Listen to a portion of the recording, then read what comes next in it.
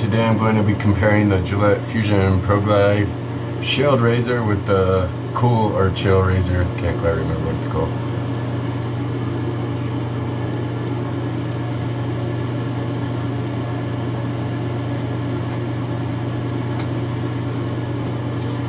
Okay, I'm going to be comparing the Gillette ProGlide Shield razor with the Gillette ProGlide Chill razor.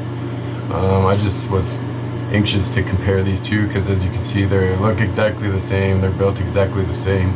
I'm not a big fan of the Shield, but the Chill razor seemed a lot better. They're both protective razors, but they definitely look exactly the same.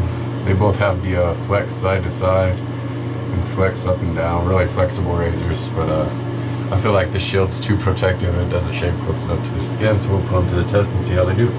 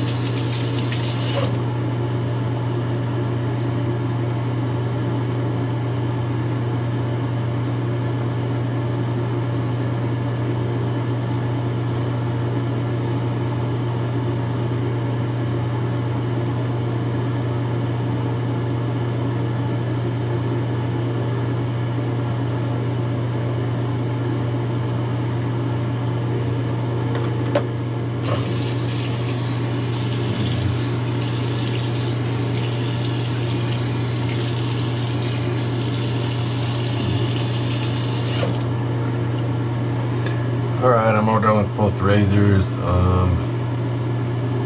They did surprise me with how close they shave, but they still just leave too much hair behind, and you have to push down too hard to get an extremely close shave. So my skin just feels kind of burnt right now, or chafed. I'm just not a big fan of the protective razors, but I would definitely recommend them, especially with the Chill. I don't feel any chilling sensation when I'm shaving with it, so I don't know. Just think they came out with another name for a razor to sell it, but they are both protective razors. If you do have acne or get skin bumps really easy from shaving, I would definitely try one of them. Probably the really there's no difference probably on your color preference, and that's about it.